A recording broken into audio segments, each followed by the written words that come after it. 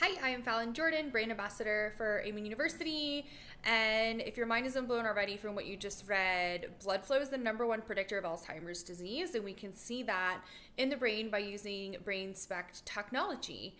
And one of the most amazing things is that we can actually use that to see patterns 20 to 30 years before someone actually has symptoms of dementia or Alzheimer's, which means at any age you can learn your risk factors, and the most important one to start with is B for blood flow of the Bright Minds acronym.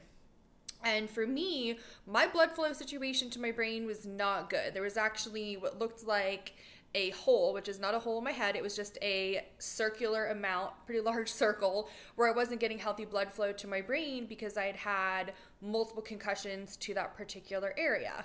I am not sure why, but the few fainting episodes that I happened to land on that part of my brain, my left parietal lobe, multiple times.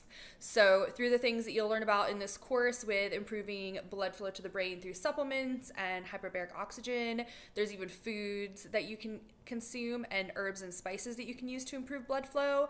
I was able to get that little area, what I call, filled up, so that I was using it and got that blood flow back, which my first concussion to that area was when I was 12, so I was able to completely repair that even though it happened decades earlier.